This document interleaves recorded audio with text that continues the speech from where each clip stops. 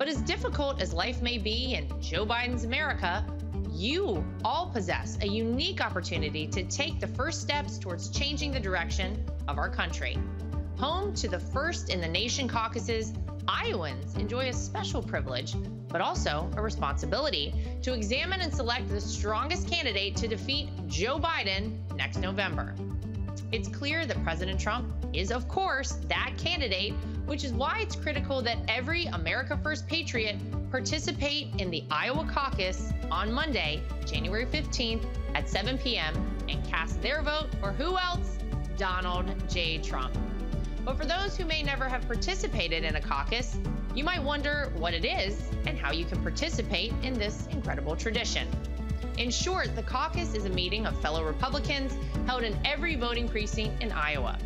Friends, family, and neighbors gather in a central meeting location, usually a school, church, or community center, to cast their vote for President of the United States and, of course, to discuss the critical issues facing our nation, of which we know there are many. Thank you, Joe Biden. It's important to note that your caucus location may be different from where you previously voted in other elections, so be sure to look up your caucus site by visiting ia.donaldjtrump.com. On the evening of Monday, January 15th, President Trump's supporters should arrive at their caucus location early at around 6 p.m. When you arrive, don't panic. There may be long lines to register, but those lines are going to move quickly, and once you're in line, you cannot be turned away. All Iowans who are 18 years or older by the date of the general election, which is November 5th, 2024, are eligible to participate in the Republican caucus. If you are a registered Republican, your name will already be on the precinct list. You simply need to show your photo ID to a volunteer. If you are not a registered Republican or are unsure of your registration status, you may register to vote as a Republican at your caucus location. If you choose to register at your caucus location, you must bring a valid photo ID such as a driver's license, military ID, or student ID, and a piece of mail such as a cell phone bill, utility bill, bank statement, or paycheck with your current home address for that voting precinct. After you check in or register to vote at your caucus location, volunteers will direct you to the room or area where your precinct caucus meeting will take place. Additionally, our campaign will have friendly representatives or Trump caucus captains at each location. They are going to be very recognizable because they will have a caucus captain hat and will be on hand to help direct or answer any questions that you may have. Once you gather with others from your precinct, a volunteer will call your caucus meeting to order promptly at 7 p.m. The meeting will begin with the Pledge of Allegiance, and then caucus goers will elect a chairperson to officially run the remainder of the meeting. After a chairperson has been elected, this person will open the meeting to candidate speeches, and each candidate is allowed to be represented by one speaker. Speeches are usually limited to around 3 minutes each. After candidate speeches are finished, volunteers will distribute paper ballots to every voter in that precinct. You will have a moment to complete your ballot and will return it to a volunteer to be counted. What makes the Iowa caucus so special is that the paper ballots are collected and counted in front of all voters in your precinct, ensuring the process is secure and transparent. Not that we think that there was ever a time where voting was not secure and transparent. Wink, wink, nod, nod. After the votes are counted, the results will be announced to all caucus attendees, and that's it. Once caucus goers have cast their vote, they're free to leave. But for those wanting to take the extra step to support President Trump, we urge you to stay and run as delegate to your county Republican convention. We need each and every one of you to take just an hour of your night to support President Trump. Remember to mark your calendars for 7 p.m. on Monday, January 15th, Martin Luther King Jr. Day, because that's the day we're going to start to take America back. The corrupt Washington establishment doesn't want our movement to succeed. President Trump has, of course, a tremendous lead in the polls, but we cannot leave anything to chance. Your participation in the Iowa caucus on January 15th will send a powerful message to the world that the America First movement is stronger and more united than ever. Together, we will win the Iowa caucus and together we will make America great again.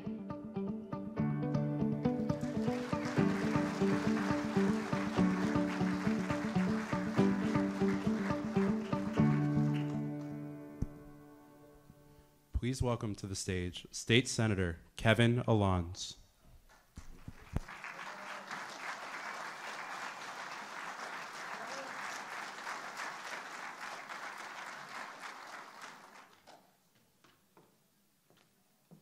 Hello, everyone. And who's excited about Donald Trump?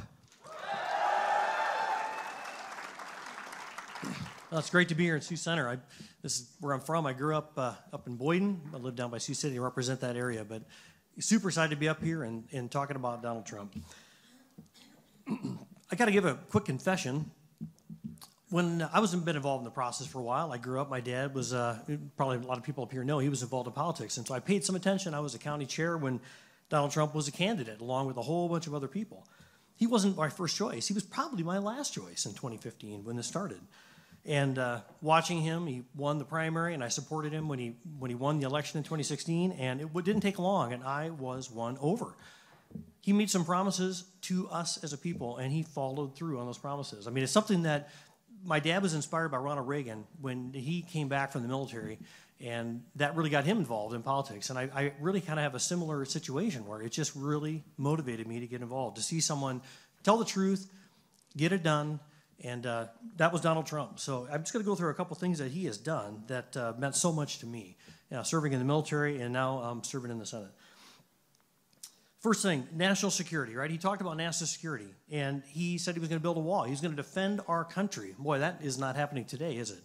So he reversed policy. Think about the context. He reversed policy from a time of 8 years of Obama, and he went through just a host of things, border tax reforms, and we are all still today taking advantage of those tax reforms that he brought. He recognized Jerusalem as the capital of Israel. That's something people have talked about for years. Lip service, he did it. Unbelievable. And then the thing that probably meant the most to me was that we have been battling the pro-life Roe versus Wade ruling for now, it was 50 years. Putting 3 Supreme Court justices that would actually adhere and follow the Constitution, unbelievable. Something, and then overturning Roe versus Wade, a bad decision, a bad judicial decision. That was an accomplishment that I think he still doesn't get enough credit for. And we owe him a debt of gratitude for that. But standing up to China, I can just go down the list. The list goes on and on. But Donald Trump is... I'm just going to stop. So I was here in Sioux Center a few weeks ago and listened to some of the other candidates, and they made the comment that, yeah, Donald Trump is the right man for the hour, talking about 2016, but, there's just too much chaos. Too much chaos. I'm like, and they imply that the chaos is a Donald Trump thing. Where is that chaos coming from? It's coming from the media. It's coming from everywhere, frankly, and sometimes comes from within the party, but Donald Trump was the man for the hour then. He is definitely the man of the hour today. He is the only person that is going to make... Donald Trump is positioned to make America great again. So for me, as a Christian, I realize that, or I really feel that the truth is the secret. We think back to, we've sometimes evaluated our candidates. Going back to what I said about not necessarily seeing Trump, maybe some of you were ahead of me before, right? But it took me a little bit to warm up to Trump. Because as a Christian, sometimes you use a criteria to select who is the best candidate. And that got us Jimmy Carter at one point. I don't know if anyone remembers that time period, but I see how that went over. But instead, we have a man who speaks the truth and seeks the truth and is willing to say the truth in public. And when he stood up to NATO, right, he told NATO that you got to pay your fair share. That wasn't a popular idea. European leaders mocked him for that. He said the truth. And that, I think, just spoke volumes to me as a member of the military especially. So we have to get every one of you from Iowa. Now, somebody implied that you don't have to be from Iowa to caucus. That is not a true statement, right? You do have to actually be an Iowan. So you can register that day as an Iowan, but you have to go caucus, right? So everybody needs to go caucus. And you need to get your family and your friends, your church members, and everybody else to go caucus for Donald Trump. Because what we need to do is send a resounding message that Trump is, now he's going to be the nominee, but we need to send a message that just basically makes it game over and we can move on to defeating Joe Biden and restoring our country.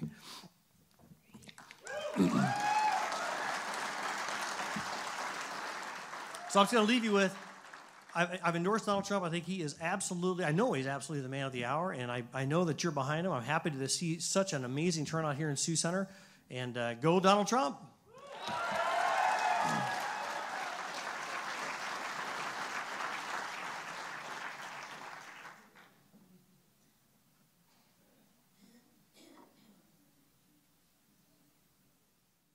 Please welcome State Senator Jeff Taylor.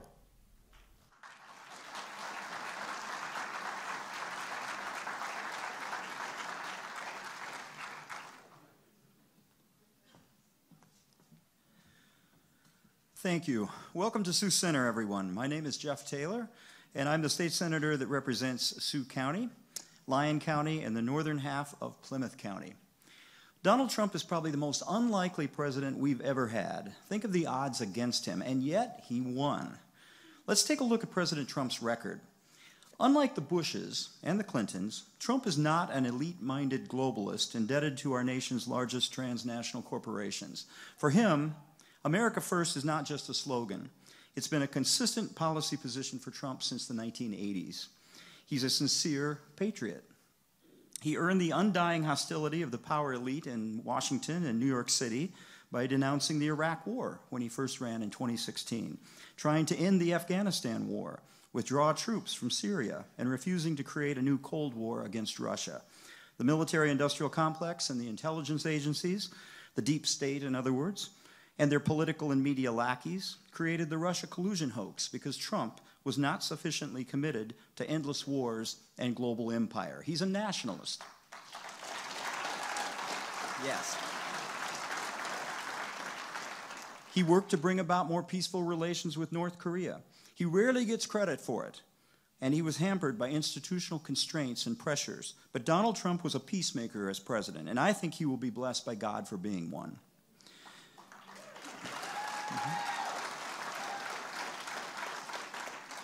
Coming out of his nationalism, he tried as best he could to bring about a secure southern border. He was thwarted at almost every turn by the Paul Ryans and the Mitch McConnells in Congress. Yeah, boo. Who wanted to exploit cheap labor on behalf of big business. But he tried. He successfully stopped TPP. He killed NAFTA. He stood up for American working class in a way that wasn't just rhetorical. He actually did things to bring manufacturing jobs back to our nation, including our largest cities. This was also part of his populism, a mindset that transcends party, ideology, and racial lines. The best kind of populism unites people. Trump made some strides, attracting more African American and Hispanic support than establishment candidates like McCain and Romney. Polls show even greater support in 2024. Donald Trump proved to be a champion of the pro-life cause, as Senator Alon's mentioned. He was the first president to ever speak in person at the March for Life. He appointed 3 excellent Supreme Court justices. In terms of human instrumentality, we have Trump to thank for the court's 2022 ruling that Roe v. Wade was wrongly decided and needed to be reversed.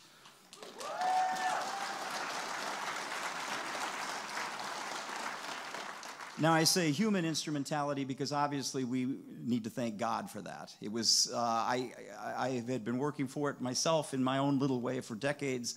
I was shocked that it happened, and it happened so quickly. Thank God for that. Finally, after nearly 50 years, state legislatures can decide for themselves rather than be dictated to by unelected federal judges. That's been our goal in the pro-life movement for nearly 50 years. He did all of these things and much more in the face of unprecedented and unrelenting hostility, hysteria, hypocrisy, and dishonesty by almost every center of power and privilege in America. It's not misspelled tweets or boorish behavior or make-believe loyalty to Putin that offends them. They hate him because his love of country threatens the convenient status quo of control and plunder that they had built on a global scale for many decades prior to 2016. He came in and he upset the apple cart, and they'll never forgive him for that.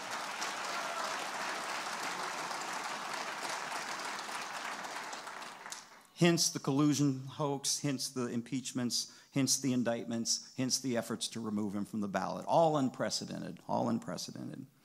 They also hate him because he represents an older American tradition before wokeness became the new normal. He doesn't go along with political correctness, identity politics, gender craziness, and suppression of free speech. On a personal level, Donald Trump is a flawed human being. So am I, and so are you. All of us have sinned. All of us fall short of the glory of God.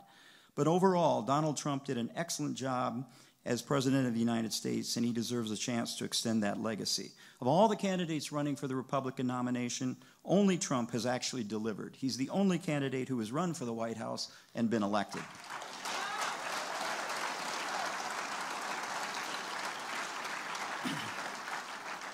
Trump had so much populist appeal that he carried states in 2016 that no Republican nominee had carried in decades. Wisconsin, not since 1984. Michigan and Pennsylvania, not since 1988. Current polls show him just as strong or stronger in these swing states. McCain and Romney lost Iowa. Trump won Iowa 2 times.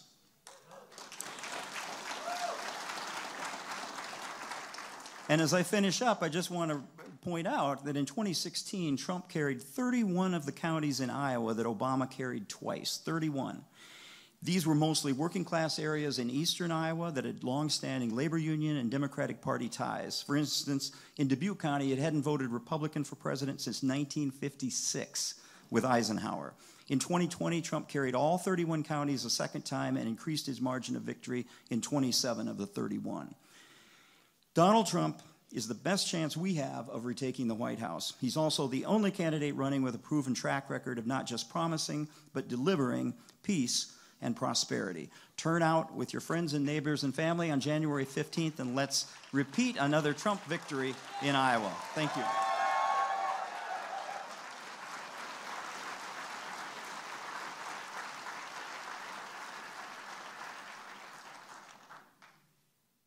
I hope everybody is listening because we have some very important information for you to make sure we win this primary and we win it big. It all starts right here in Iowa with the first in the nation caucuses that I was able to give to Iowa. I controlled it and I gave it, just as I said I would. The outcome in this state will send a message to the entire country and, in fact, the entire world. So please listen very carefully to these simple steps you need to take to vote in the Iowa caucuses on Monday, January 15th, 2024. That's Martin Luther King Day, January 15th, 2024.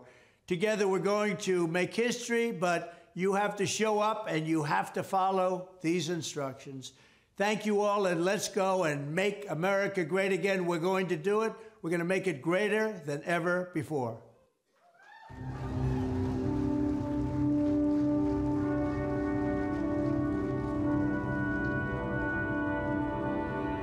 Making America great again starts one place on earth, and one place only, right here in Iowa. Monday, January 15th, 7 p.m. Be there, because it's caucus night. Now you may say to yourself, "Self, I've never been to a caucus. How does it work?" You've come to the right place, because for the next 2 minutes, Marlon's going to tell you everything you need to know about how to successfully caucus for President Trump. Caucusing is super easy. Before we get going, let's make sure you are eligible to caucus. Time to check with the lawyers. For that, here's Margot from the law firm of Dewey and Chittister. To vote at a caucus, you must be at least 18 years old. But here's the kicker. That's 18 by November 5th of 2024, Election Day. Okay, so now you know you're eligible to vote in the Iowa caucus. Woohoo! How simple is it to caucus? As simple as this. Wait, that's the wrong one. As simple as this. 3 easy steps. Step 1, make sure you're eligible. Done. Okay, step 2, do you know where your caucus location is? Now be careful, the correct answer isn't necessarily your regular voting location. I'm throwing you a lifeline here. You can easily find your caucus location and lots of other information by going to ia.donaldjtrump.com. Now, a quick time management lesson. It's Monday, January 15, Caucus Day. You wake up at 5 a.m. because you are so excited to caucus for President Trump. So what time should you get to your caucus location? Aren't you the go-getter? You don't need to be to your caucus location until 6 p.m., so no excuses for being late. And finally, step 3. Register once you get to your caucus. Now, if the line is long, don't panic. I said don't panic. Sorry. The lines move very quickly, and once you're in line, you can't be turned away, so hang in there. Okay, starting exactly at 7 p.m., it's time for democracy to begin. First, you will hear a few brief speeches. Then paper ballots for voting will be distributed, collected, and counted, all in front of you. Easy peasy. And that's the first step to making President Trump our next president and making America great again.